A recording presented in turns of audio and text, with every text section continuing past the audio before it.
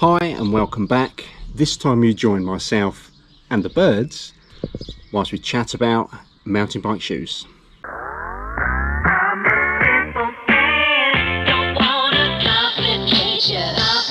Just a little something like this. Now, I have always ridden with flat pedals, but I've never had a pair of mountain bike specific shoes. The shoes that I've used are skate shoes, and the main one I've been using is this DC Serial Graphic.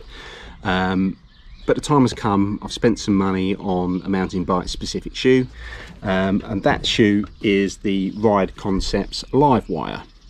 And now these shoes are available in three colourways. There's black and charcoal, charcoal and red, and the charcoal and orange, which is obviously the one that I have here.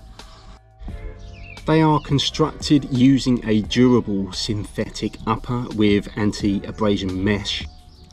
The mesh ensures durability against knocks and scrapes whilst allowing fresh air to keep flowing through the shoe.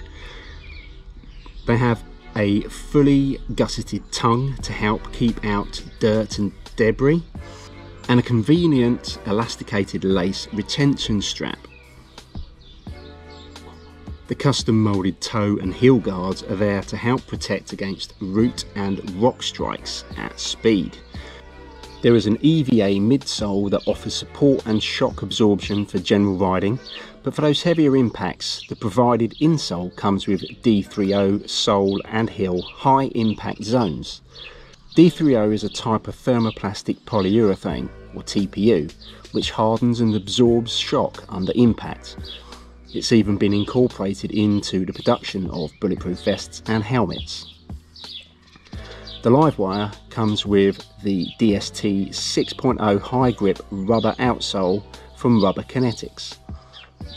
These soles are rated as providing mid-level grip and stiffness, so you have the optimum grip and feel of the pedals when tackling anything up to the most technical of terrain.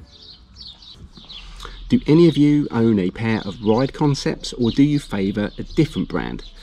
Let us know your experiences in the comment section. Whilst you're down there, bosh the like if you've enjoyed the video, and subscribe if you haven't already. See you next time.